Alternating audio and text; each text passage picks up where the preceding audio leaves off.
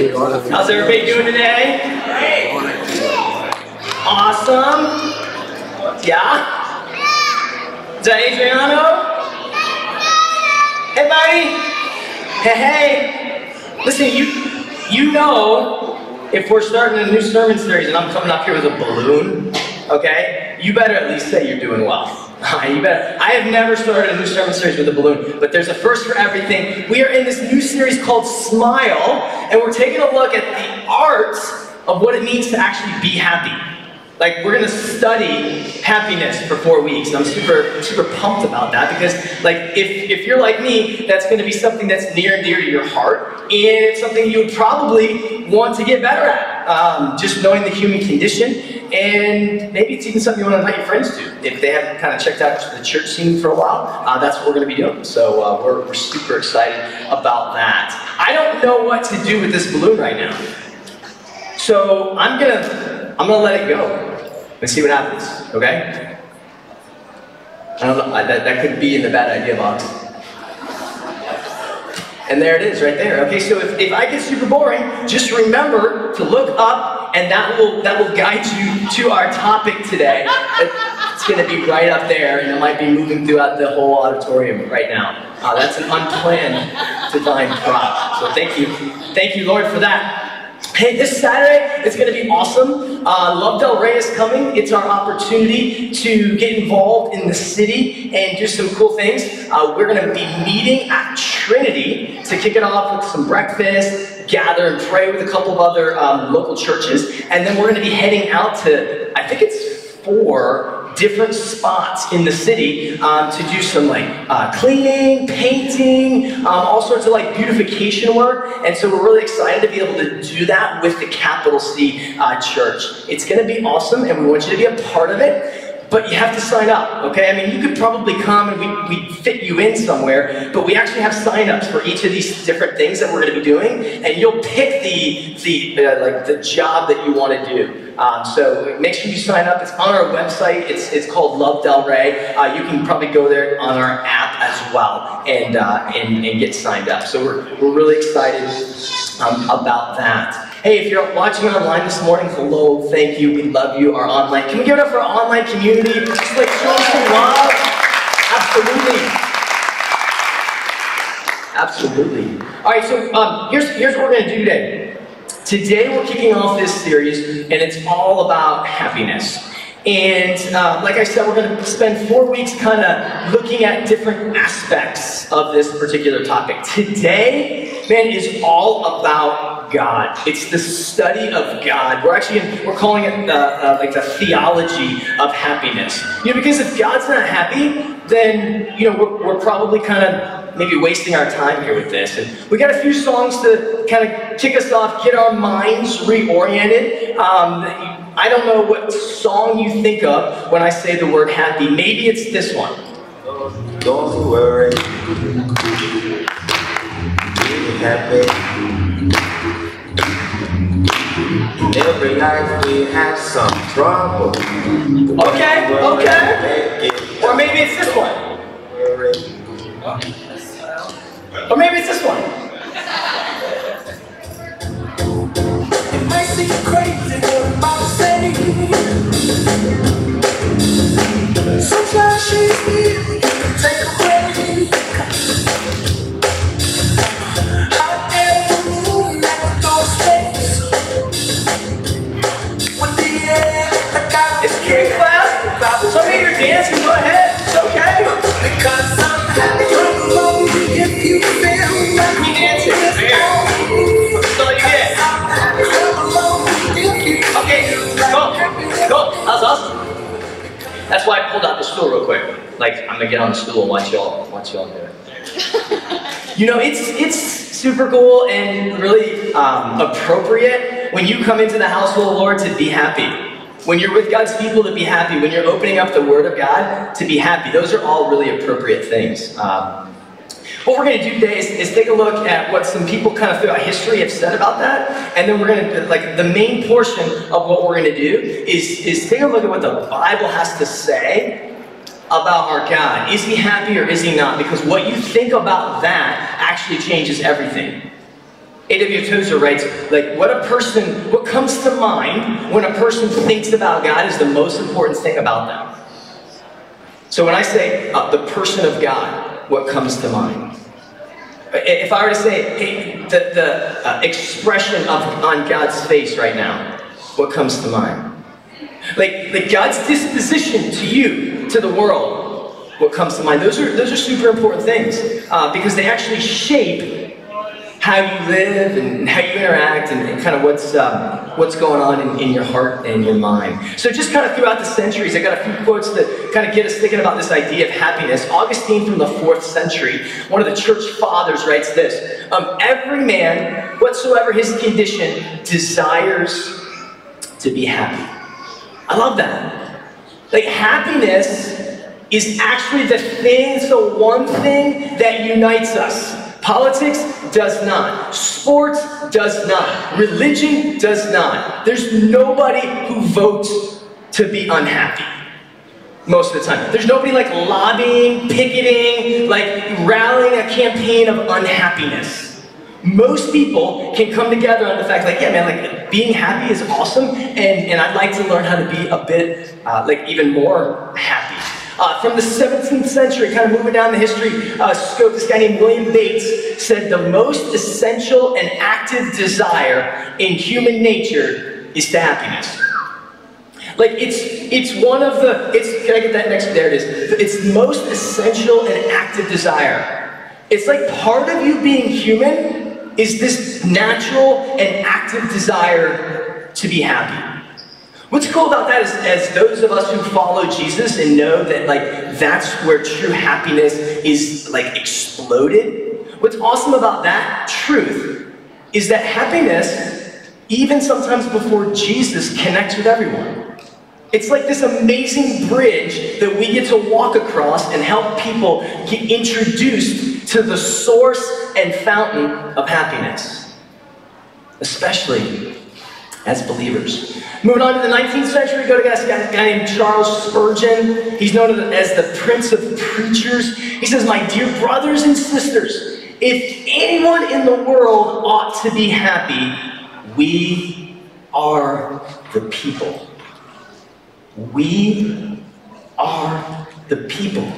Like, we should have the market on happiness.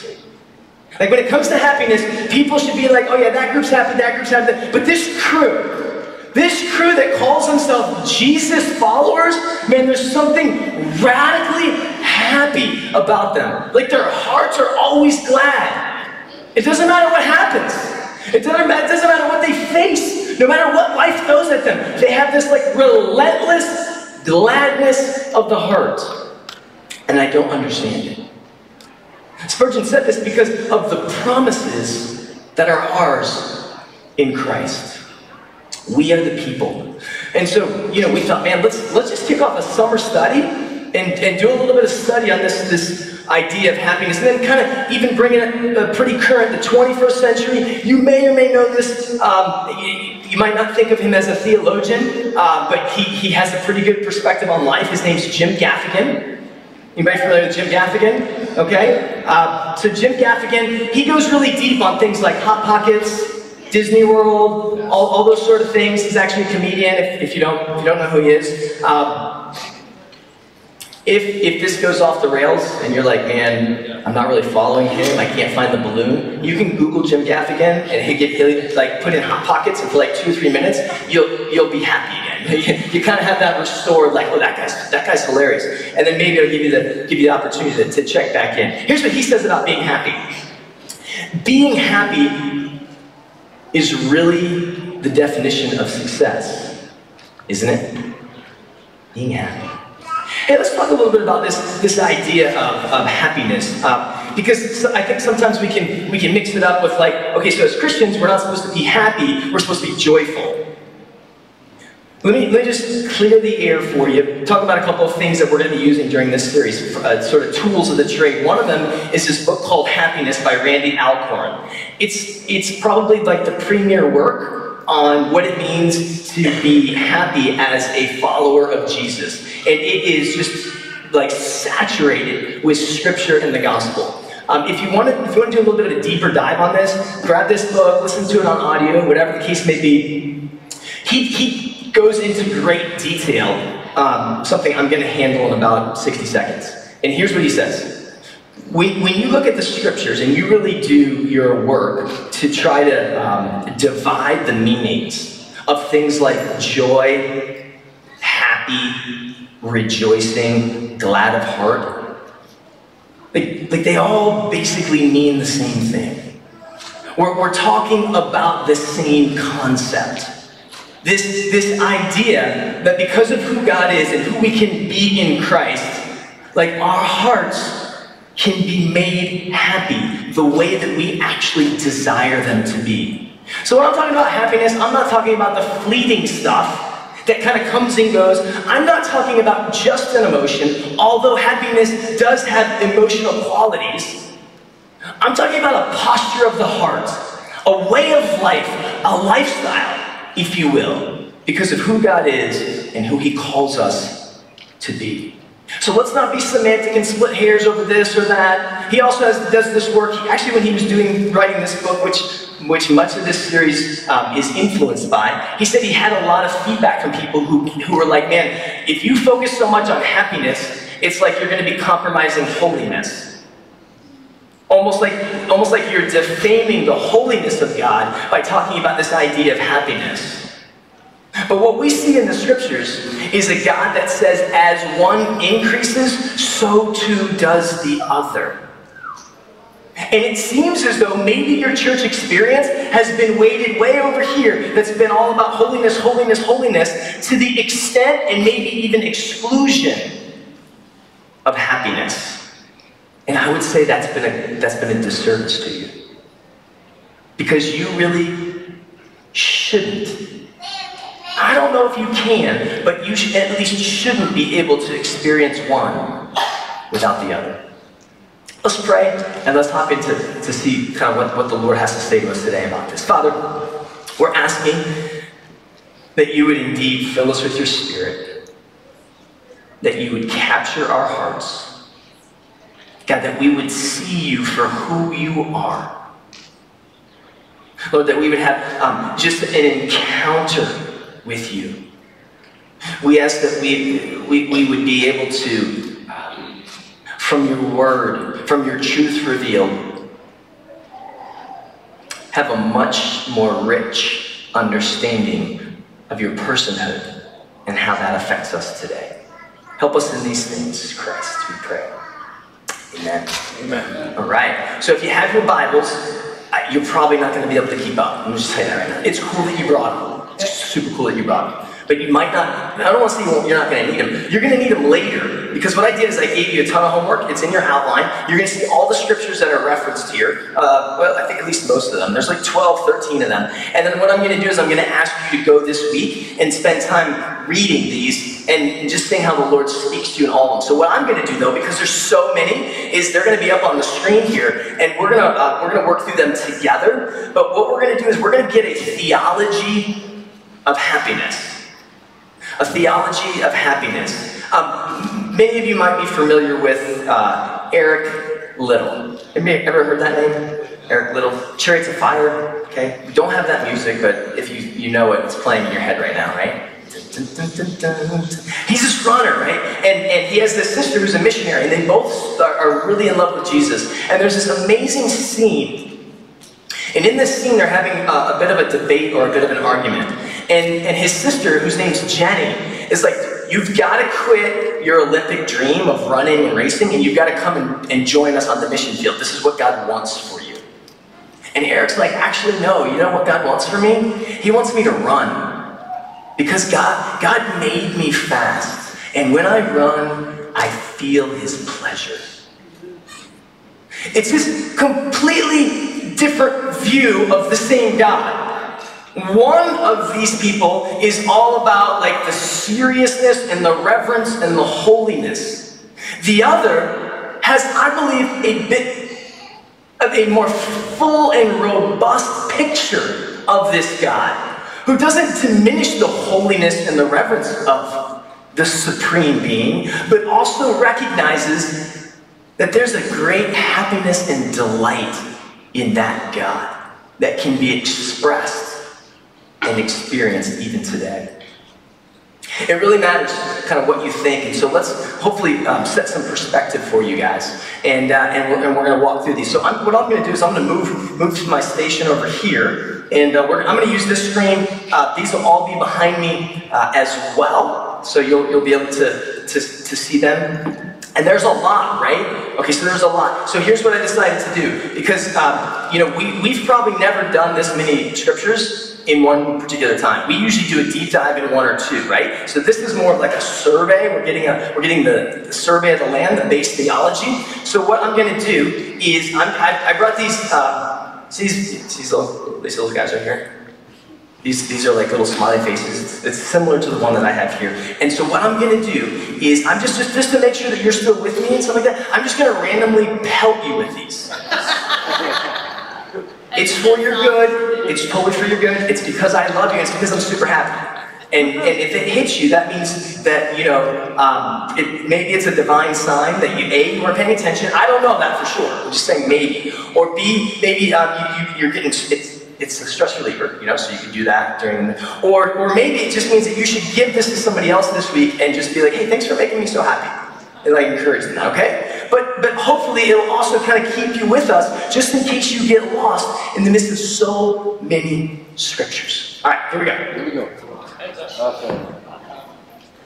Verse 1, Psalm 16. What does it say? In your presence, this is the psalmist talking about God. In your presence, there is fullness of joy. We could just stop right there, right? We don't need the next 11. We can actually just camp out. I'm going to give you the next 11. But we can just camp right there. In your presence, God, in your presence, there is fullness of joy. Like there's no lack of joy when you get around God.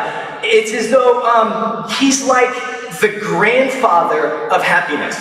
He's the boss. He's got like the corner on it. When you get around God, he's never lacking in happiness, gladness of heart. God owns it and is never in need of any more.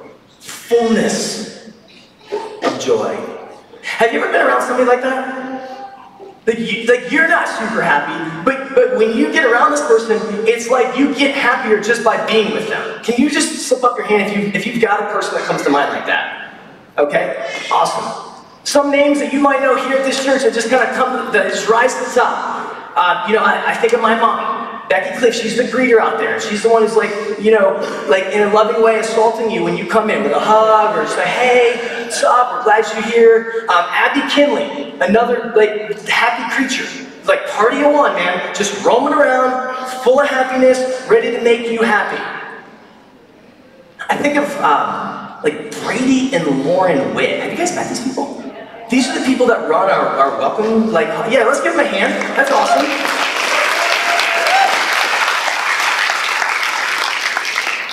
These people are like I don't know, what are those things you call when you peel back the head and then a thing pops out? What's that called? Pez. Those two are like Pez dispensers of joy. Just like, hey, what's up, Ray? And you're like, oh man, I feel better. Why? I don't know. I just was hanging out with Lauren and I just walked by her and she's like looked, smiled, and I was like, thank you. So you probably have some people like that. Why? Because it's like in who they are, it's so saturated with something, we're going to call it joy and happiness, because that's what it is, that when you get around them, it affects you. At your hand, there are pleasures forevermore. This is God, right? So some theology. I want to introduce you to the God you've never met. I'll say that again.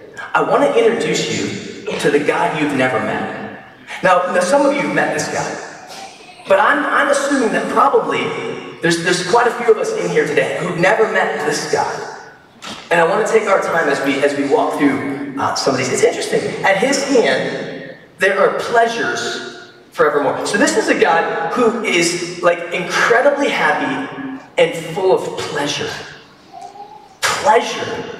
is like an awesome thing to God. Pleasure is not something that God hides from, tells us to have less of, tells us to like, oh, you know, okay, that's a bit too much pleasure for you today. You know, you need to kind of like keep that in balance. As a matter of fact, I think this is a God who would want us to increase our appetite for pleasure and actually get serious about where pleasure can be found. And he would just lovingly invite you away from those places that don't work, at least long term. And you know, this is a bit of speculation on my part, but at your hand, there are pleasures forevermore. Not sure if the psalmist meant this or not, but as I was reading this verse, I was thinking, well, if we think of the Father, who's at his right hand right now? Christ. So at the hand of the Father, there are pleasures forevermore. So maybe that means that our great treasure, our greatest pleasure, would be the person of Jesus Christ, at least according to the scriptures. Hey, let's go up the next one. We're still in the book of Psalms. You're going to see these in your outlines. There's some room for notes. If you just want to jot down a note or two as we're walking through this stuff that kind of pops out to you, that'd be awesome because you're going to be going back and reading this stuff this week. I know you are. I totally know you are. I know you are. Because I know that, I'm going to get one of those going on right there. Oh! That hit you right in the hand. I can't pretend that we didn't see that, okay? So it's okay. It's totally okay. We're still happy. I hope your happiness has not been compromised by that. Psalm 21:6 says, talking about God, you make me happy with the joy of your presence. You make me happy with the joy of your presence. Now, depending on what translation you have, ESV, NIV, these are actually all different translations. So it might not read exactly the same because these are just taken from different translations. You know, as you work through your scriptures. But this is the essence. This is what the verse is communicating. Although it comes from different translations, as I talked about. You make me happy. The joy of your presence. Well, how could God give you something that he doesn't have himself? Right? That doesn't work that way. But if God is full of the very thing that he's given you, well, then it must be really true that this is a happy God. This is a happy God. I have many people who live in my home now. And we went from family of 4 to a family of 6, and well, we still have the same dog, but she has a huge growth on her side now, so it seems like there's 2 of her. So it just seems like my house is completely flooded with individuals, and none of the individuals right now hate me. My 16-year-old daughter, cool. 12-year-old son, cool. 3-year-old son, cool. Wife, cool. Awesome. Great. So I come home, it's usually a great thing. But I do have this 2-year-old daughter, and this 2-year-old daughter, it's as if she was waiting her whole life for me when I come home. I'm talking about every time. I mean, when she sees me, it's like my presence makes her happy somehow, but what she doesn't realize is that it's her presence that makes me happy. We even named her Cora Joy, because this verse is so true of her. There's like something inside this little girl that just explodes when you get around her, and it does something to you. You make me happy with the joy of your presence. That's what God does for us. Next one. Psalm 36. You give them drink from the river of your delights. Anybody have a pool? Pool? Anybody live in a place that's got a pool? Okay. It's kind of like us. I got a pool. Just got to walk like a quarter mile to get to it, but I got a pool. Any of you live kind of near the ocean? Okay, some of you? Awesome. None of you have a river of delights. I know that for sure. I know that for sure. My mom serves as an agent selling real estate. It would be an awesome thing for her to be able to market a house that's like, is it on the intercoastal? No. Does it pool? No. No, it's right next to the river of delights. That's so it's a good asking price. You probably want to get in early. You give them drink from the river of your delights. Like, God has this river of delights that's just like flowing out. Now, if you know anything about a river, it's not nasty lake water. Rivers flow out. They are outward facing and going. This is one that never runs dry. Do we serve a happy God? Well, if he has a river of delights that defines who he is, that is going out for the good of humanity, I would say it's a pretty safe theological reason to be like, yeah, we serve a very happy God. Next one. I think we go into Zephaniah here. Zephaniah is one of the prophets, and you know, I don't know how much you know about prophets. Sometimes they're happy, sometimes they're bringing like some heavy news. This is what he says about God. A couple of verses earlier, which I gave you in your outline, it tells the people to do a similar thing because of God. But then it says that God's going to do like the same thing back to them. It says that he will rejoice over you with gladness. He will quiet you by his love. He will exalt over you with loud singing. So just like, it's cool to read scripture simply. You don't have to know like Aramaic or Hebrew or Greek. Just read it. So what does it say here? It says here, that if there's going to be somebody who is rejoicing with gladness, they're probably going to be what? I'm going to try that again. Oh, you know what? As a matter of fact, this is what you guys get for that answer. Right there. Listen, that's nobody's fault, Mom. I did it as a bad throw. We'll work on that later.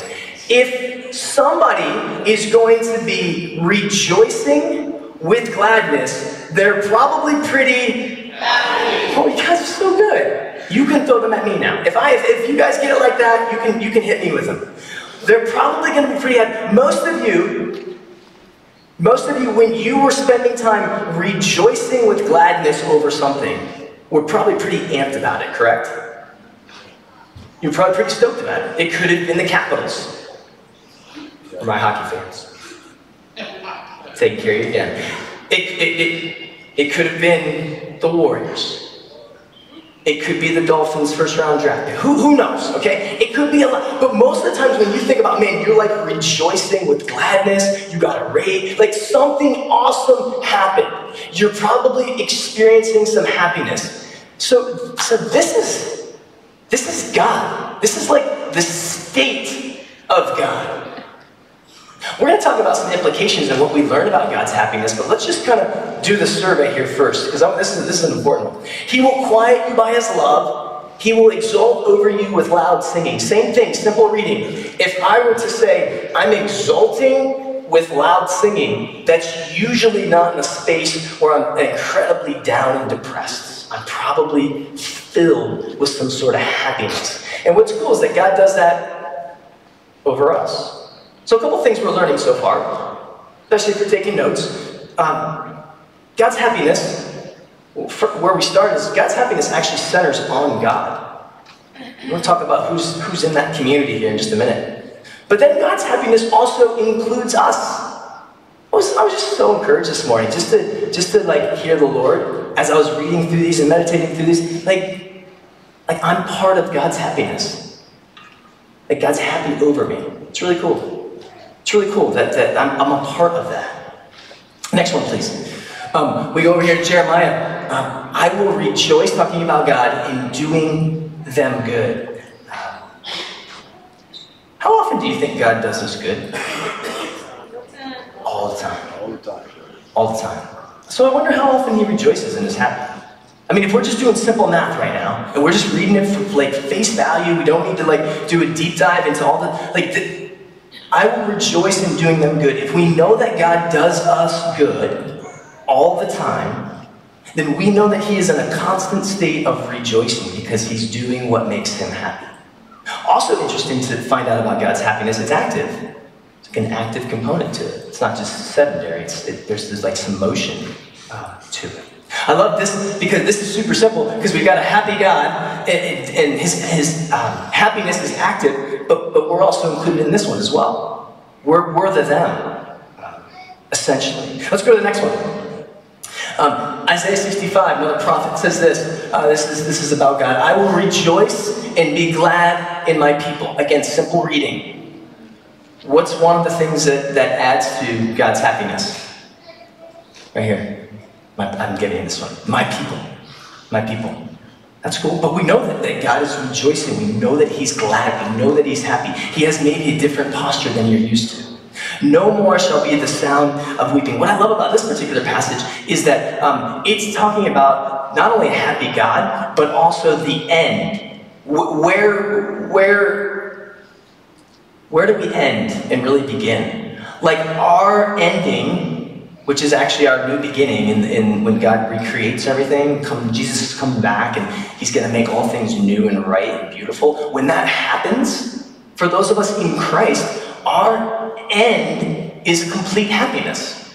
So the more we pursue happiness now, the more we show the world actually what's coming. It's really simple. If you want to grow in your evangelism, if you want to love people well and share Christ with them in a meaningful way that they are already interested in, pursue getting happier. Period. We're going to talk about how.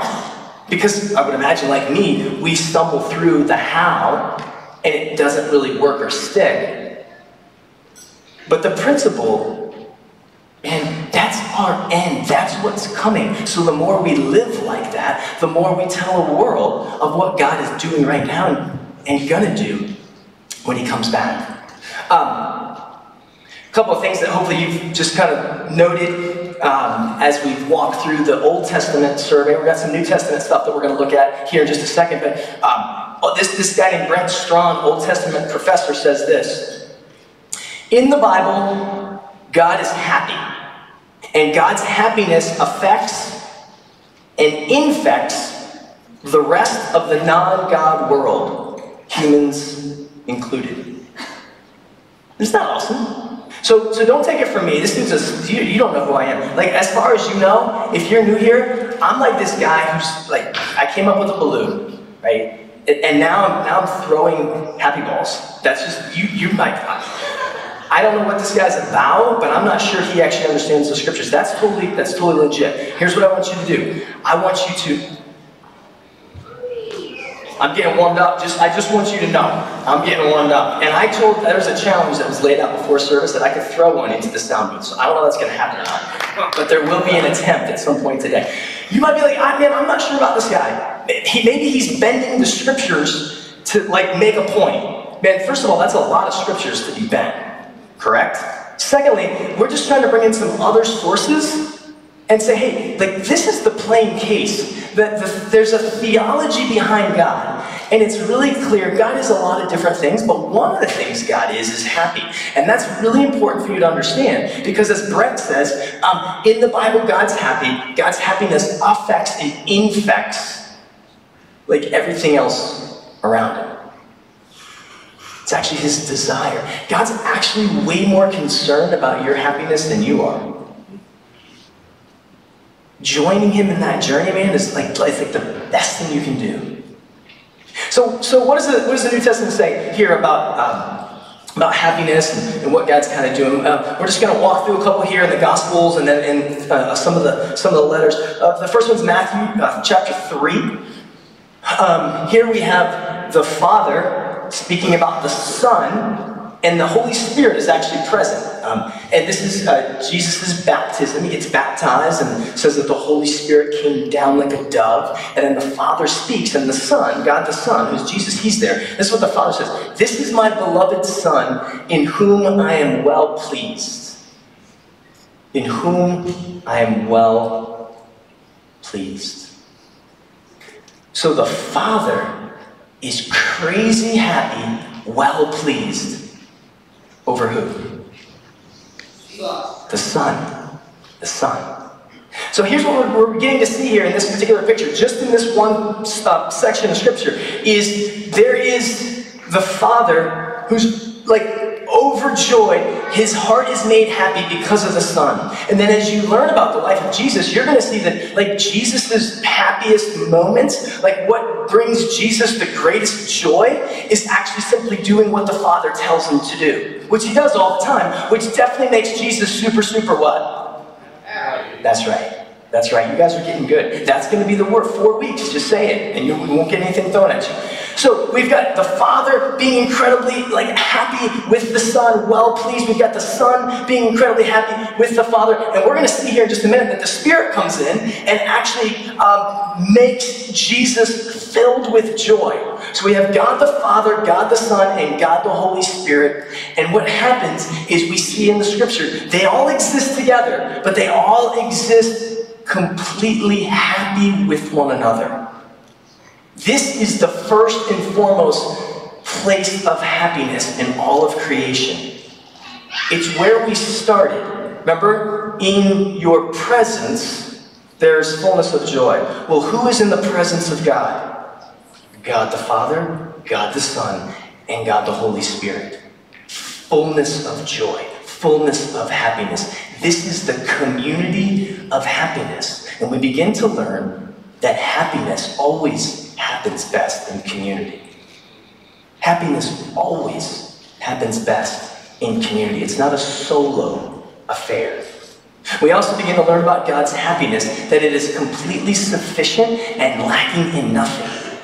Although we are invited into His happiness, and although we are a part of His happiness, God does not need us to be happy.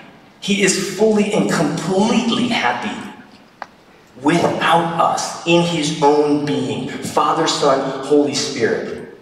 But because of that happiness, He desires to share it with those He loves.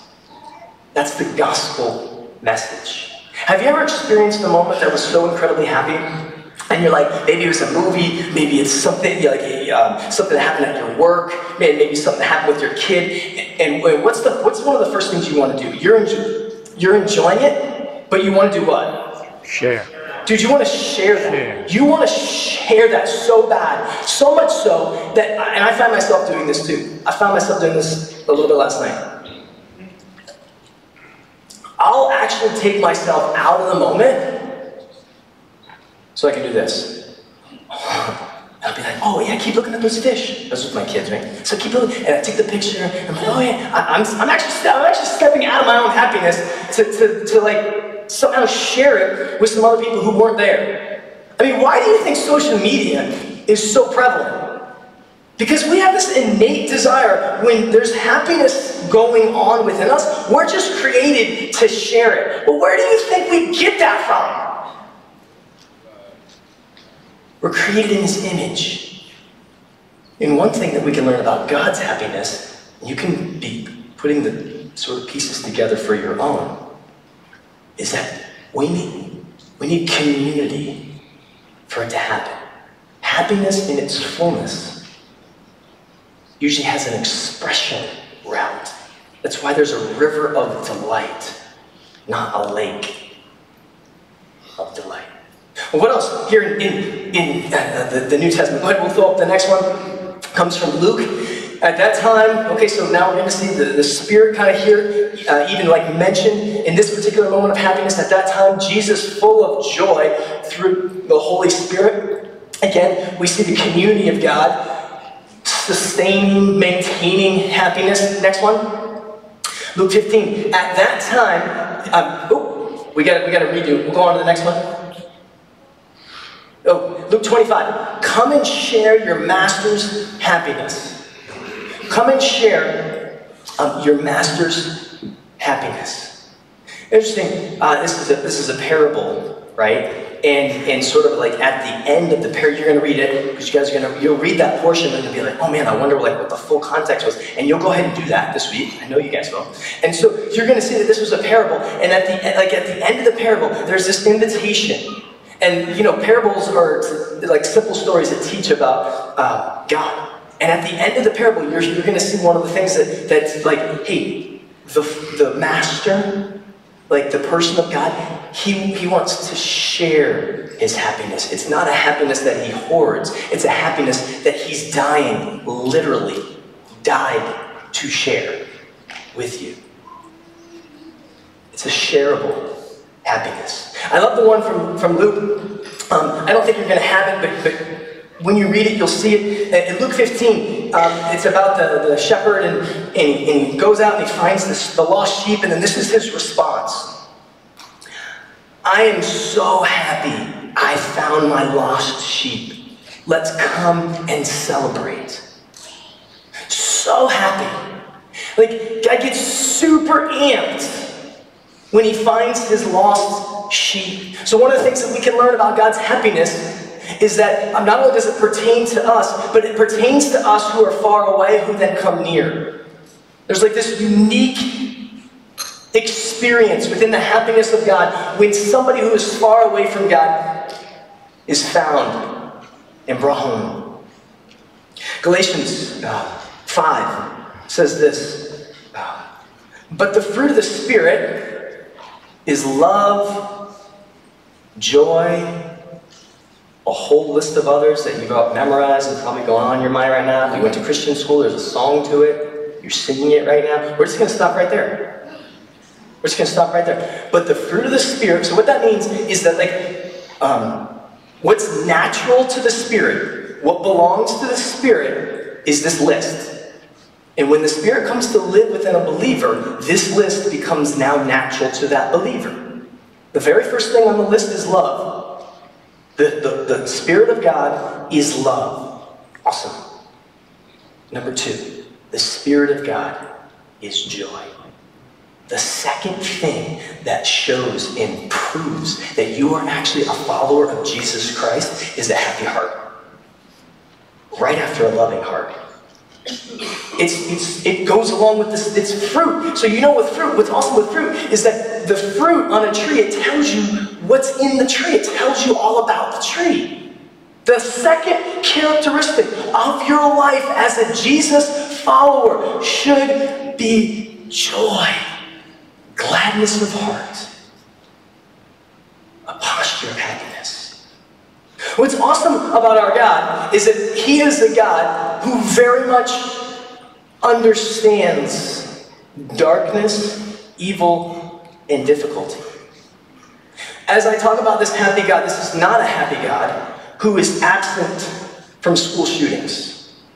This is not a happy God that is absent from sex trafficking.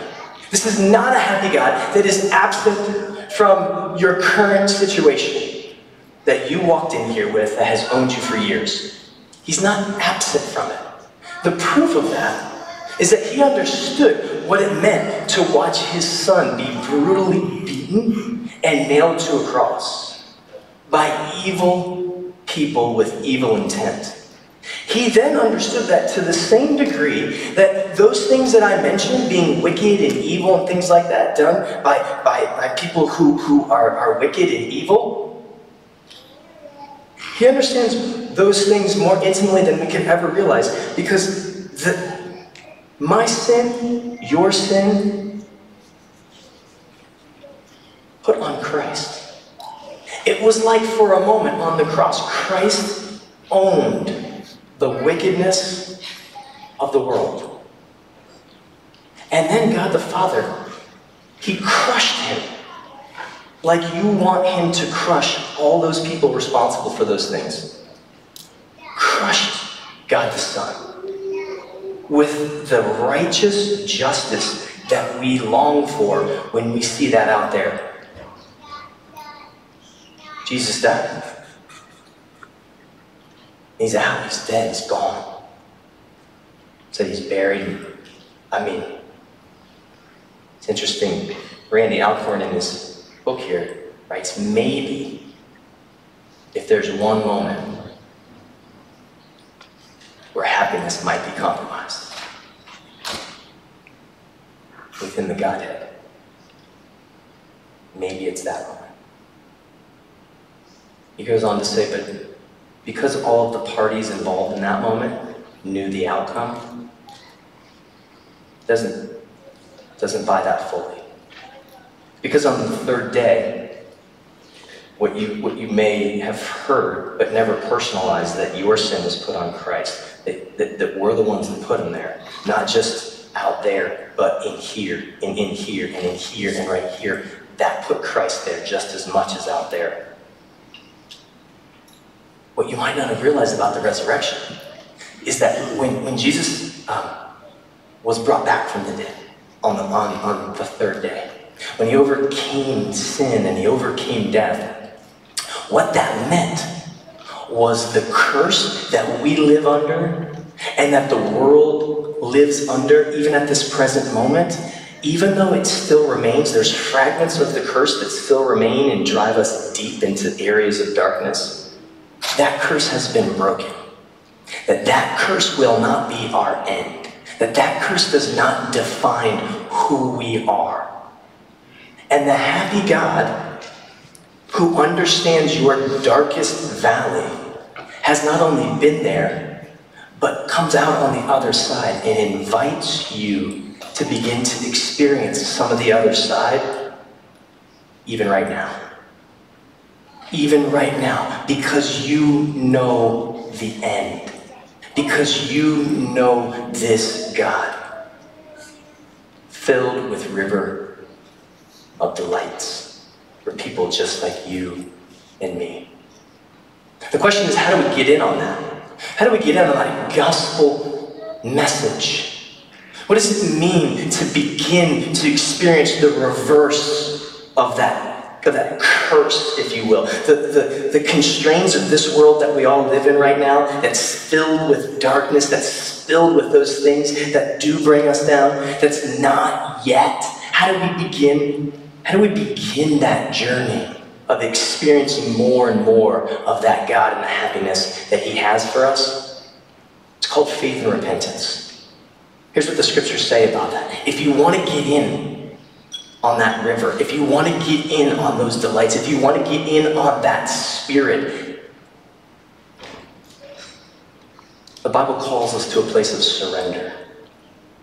That we would surrender our control, that we would surrender the ownership of our own life, and we'd say, like, I can't do this. Like, that happiness that he's been talking about for like the last 25, 30 minutes, like, dude, that's not me.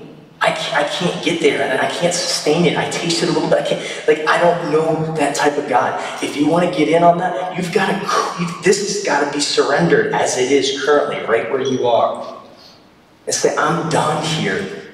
But I believe, God, because you beat the curse, because you've come out on the other side of wickedness and evil and darkness, and I believe that you did that for me, not just to forgive me, but to give me this same happiness that you enjoy. And I surrender this and myself to you. And I say, I believe it, I receive it, and I want it. That's what it means to come, begin to taste some of these things that this God of happiness has for people like you and me. Man, as we kind of come to a conclusion on our survey here today, we've got, I think, one more here from 1 Timothy, and it says this. We can go to that next slide. At the end of the intro to 1 Timothy, it says, go back one, please. Thank you. The gospel, which means the good news of the glory of the blessed God. That's how that portion of the letter ends. There's a word that says blessed. You're like, that doesn't mean happy. The word is makarios. And when you translate it, actually from the Greek, it means pertaining to happiness. And one Greek expert said super happiness. So here's how it really reads. The good news of the glory of the super happy God. Like the gospel, what I just shared with you, and the happiness of God are directly linked. You can only get in on this God of happiness by getting in on the message that I just shared with you. That although we fall short, Jesus never did, but chose to fall short in our place on a cross so that we could be forgiven and be made happy with this God. So as we end today, man, we're just kind of saying, all right, man, that was a lot about God, and it's always good when you're camping out on God. Like, that's always the best place to be. But maybe give me one thing. Give me one thing that I can do in response to all that you said. So some of you, man, we're going to have prayer, guys, girls coming up here in just a second. Some of you can respond by being like, man, I've never met that God. That's not the God that I know. It's not the God that I grew up with. And if you're saying that I need to go through Jesus to meet that God, is that what you're saying? Yes, that's what I'm saying. If you're saying that I need to surrender my life and begin to follow Jesus, believing he's this treasure that I've never met before, he's the way to the happy God. If that's what you're saying, I want that.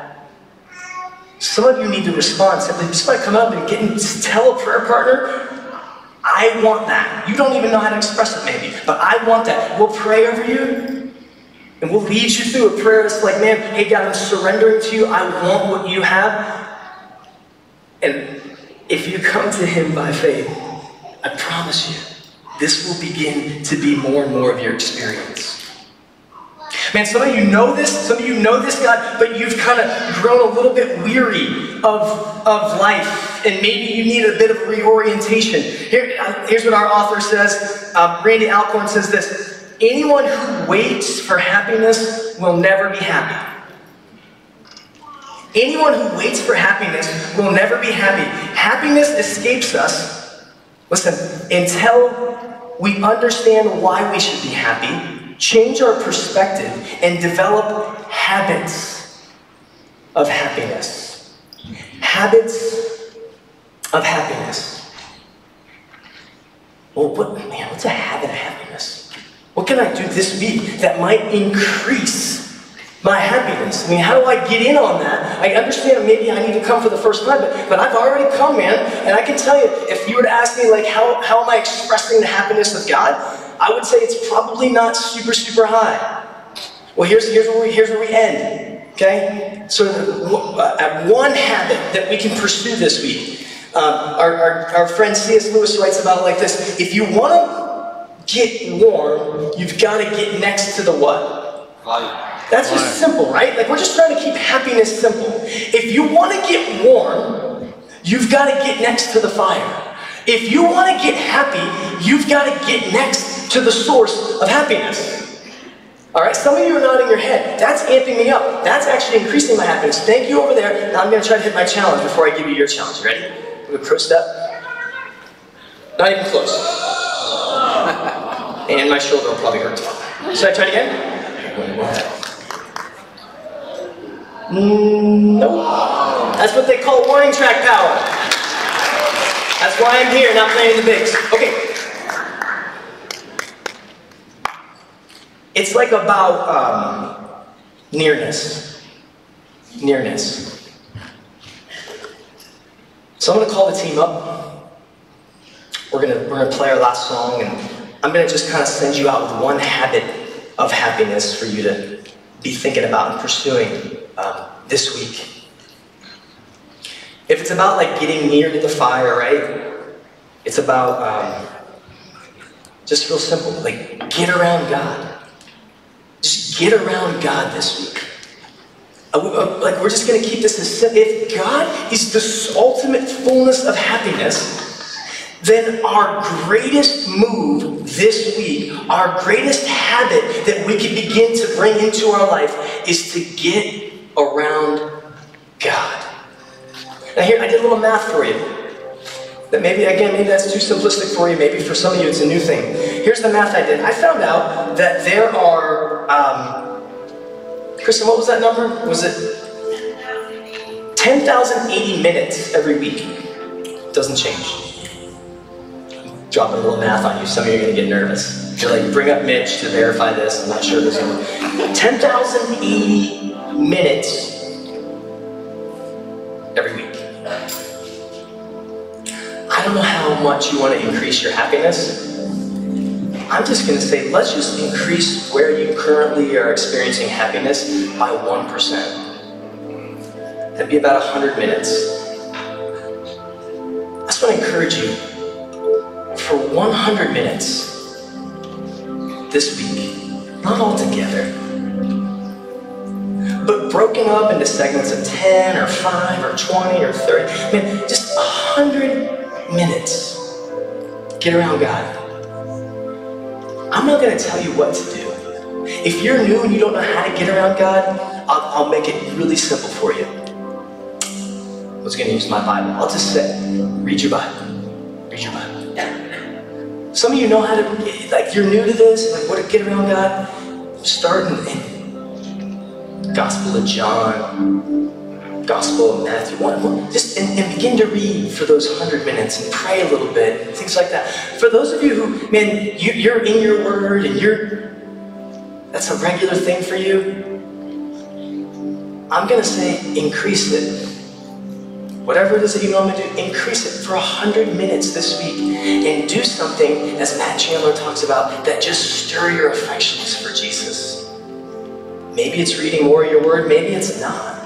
Maybe it's listening to music, maybe it's just going out for a walk and talking with the Lord, maybe it's just watching the sunrise. Maybe it's eating like this amazing meal and receiving it with thanksgiving and just like, man, I just spent 30 minutes and I just received this meal with great thanksgiving in my heart. And you know what, man? It was like the river of pleasure was flowing into me, and I knew who it came from. Yo, that counts. That counts. Whatever it will be that will stir your affections for Jesus, do it. Get around the fire. Get around the fire, because I can tell you this, we're probably not serious enough about our happiness. And there is a world that is desperately waiting for you to get more serious. Father, help us. Lord, we want to be happy, but that's not enough. Like, we've got to begin to participate in the habits of happiness. Lord, this week, as we commit to 1% of getting around you, whether it's in your word or through like worship or listening to a message or just eating or being with other believers, and we're like saying, man, this is going to be a part of my 100 minutes and I'm going to be getting around you, and I'm going to be intentional about thinking about you in this time. Father, whatever it is, I pray that when we come back in here next week, we would have marked differences, that because we gave you 1%, Father, you increased it by tenfold, and we experienced joy and happiness and healing of our hearts, that we experienced like a tenfold increase of happiness this week because we got around you and experienced the happy God. Help us in this. Father, I even pray now in this moment as we have our prayer partners here, Lord, that you would bring people forward who need prayer over different items, who need prayer over a reorientation of their heart maybe, but specifically, Father, I want to pray for people who want to encounter you for the first time through Jesus. That they would come and they just say, I want that. I want him. I want him. And they'd be prayed over. You would bring them to life through faith and repentance. We pray these things in Christ's name. Amen. Amen. Let's sing together our final song. Okay, so a real quick quiz as we go out of here. Who was the happiest human to ever live? Jesus. Jesus, awesome. So, what yeah! Who was that? This is Ireland, Janet Ireland. Let's give it up for Janet Ireland. You need to get around that lady. She's got something. Man, Jesus, you know what he was doing? They'd be like, where'd Jesus go? Oh, he snuck off. He's hanging out with his dad. He'll be back. He'd be like over here early in the morning. There'd be all this stuff going on. I'd be like, Jesus, where'd you? We're hungry. We're hurting. Where's Jesus? Oh, he's hanging out with his dad. Man, get around God. Man, get around God. Happiest human to ever live, die, and live again. His name's Jesus. Dude, he just got around his Father all the time. I wonder what your 100 minutes is going to look like. We'd love to hear about it. info@theavchurch.com. Take a picture of whatever it is that you might be doing. Shoot it there. Let us know what you did for your 100 minutes. Amen? Amen. Amen. Now may the God of peace, joy, gladness of heart, and holiness, may he bless you. May he meet you in your Wednesday, and your Friday, and your Saturday. And may his river of delights undo you this week with inordinate amounts of his joy and happiness. Amen. Love you guys. We'll see you next week. Amen.